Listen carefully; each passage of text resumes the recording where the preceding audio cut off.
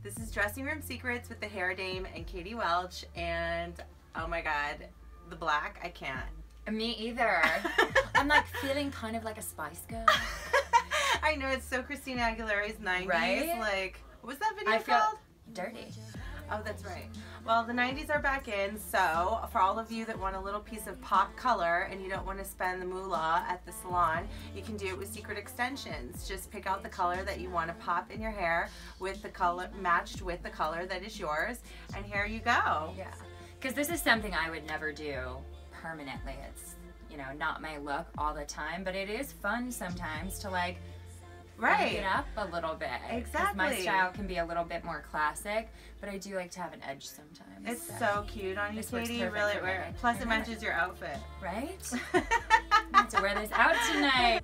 So this has been Dressing Room Secrets with the Hair Dame and Katie Welch. You can catch us on IG at I'm the Katie, at the Hair Dame, and at Secret Extensions to catch some more hair tips and what you can do with the Secret Extensions pieces.